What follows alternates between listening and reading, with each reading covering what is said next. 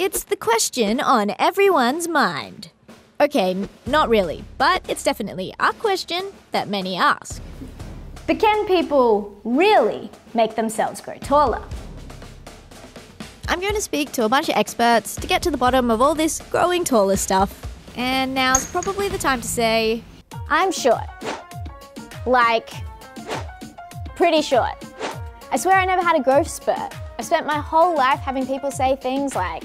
You are actually really short. You're like a little pocket rocket. I wear shoes that add height pretty much every day. And I always make sure to walk on the taller side of the footpath.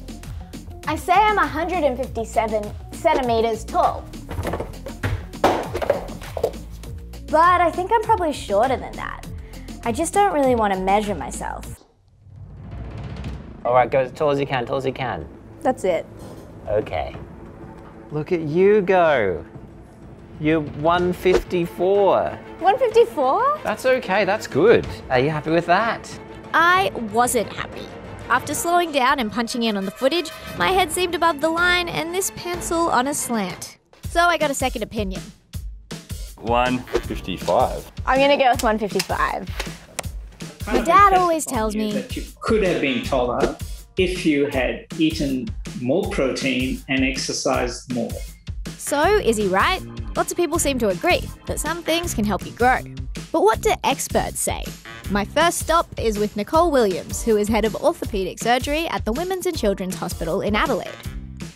Seems that about 60 to 80%, depending on where you live, of your height is made up by your genetics, and then the other 20 to 40% is made up by environmental factors. That's sort of coming out study after study, so it seems like that's pretty accurate. Exercise, sleep, and your nutrition, are they all ones that could potentially make a difference? So the ones that really been shown to make a difference is the nutrition, because it takes a lot of energy to grow, so you have to make sure that when you're a little kid that you have good food and that you have the right sort of nutrients so that you grow, so that you've got the energy to get taller and taller. So food is the big one, because it gives us the energy we need to grow, as well as vitamins and minerals to keep us healthy and strong. And some foods stimulate growth hormone, which is very important for growing. As for sleep and exercise, Nicole says they also stimulate growth hormone. But experts aren't quite sure whether they play a huge role in what makes us taller. But a healthy amount of both is important for proper growth. Okay, so for someone like me, how much of a difference do you think environmental factors ultimately can make? Nowadays, we're doing pretty well, probably only 1 centimetre or 2 centimetres difference. That makes me feel a bit better because 1 or 2 centimetres, that's not that much. Well, you could go back to your dad and say, hey Dad, about 80% of this is genetics. Yeah. How tall is your dad? Yeah, you wouldn't find it shocking right now if I was to say that my parents are pretty short. That's what's to be expected. Okay, so let's recap. Genetics determine most of your height, but some environmental factors can influence it, especially nutrition. This study on human height reckons humans today are on average about 9 centimetres taller than their ancestors 100 years ago. This growth spurt lines up with improvements in health and nutrition during this period. As for the individual, you can only get taller while you're still growing. And that's because at the end of our long bones, we have things called growth plates. As we grow, they get added onto, but they seal up around the end of puberty. Once those growth plates have disappeared everywhere, that's it, your bones can't get any longer. I will mention there is a surgery that can make adults taller, where your legs literally get broken and a metal rod is placed in between the break to make you taller. But here's what Nicole had to say about that. That's very, very controversial and pretty dangerous. There's lots of complications with the surgery, so I wouldn't have it done and I wouldn't recommend doing it for you. Can I tell you something really depressing? What? As we start to get older and older, we start to shrink. In your 30s it starts. It doesn't happen significantly until we're much older, but unfortunately it all starts going the other way again. This freaked me out, so I thought I'd change what I could. James is a physio. I'm a physio. And when it comes to my posture, he says my pelvis drifts forward and my upper back is a bit curled, both of which could make me appear shorter. Do you think that I'm secretly tall but I've just been slouching this whole time? Potentially.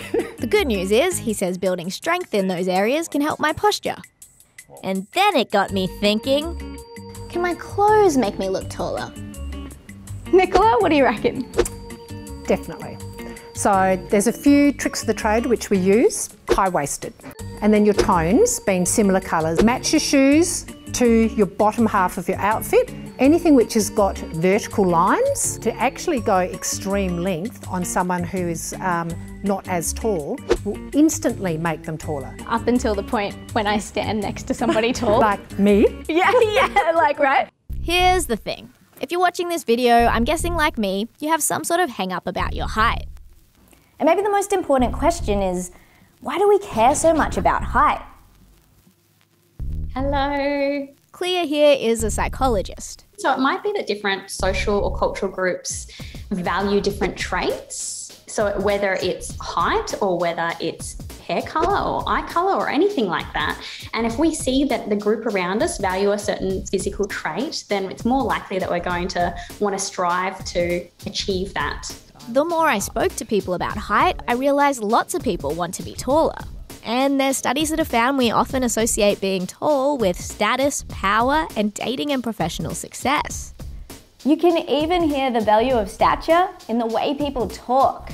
Being short-changed, standing tall, looking up to your hero, and many more. But that's just looking at studies and stats. When it comes to the individual, height doesn't stop you from being happy. Right, Clea? I don't think so. And I definitely hope not, because I'm on the shorter side as well. I think what makes us feel happy is having a rich, full, meaningful life. Do you think you can change the way you think about something and that can ultimately make you feel better about it? You know, if we're able to accept the parts of us that we can't shift and change and focus our energy on the things that we can work on and celebrate our strengths, that really helps develop this unconditional self-acceptance. And then we have control, you know what I mean? Like, we can shift the way we think about things, which is really empowering. It is empowering. I feel good. I feel good. You don't need to feel tall because you're amazing just as you are. So I'm Leela, and I'm 155 centimetres, and I'm okay with that. And whether you're short, average, tall, or really tall, I hope you're okay with your height too. Hey, thanks for sticking it out. I know it was a tall order. If you want to see more videos like this, you should hit subscribe and check out our channel. We're pretty cool.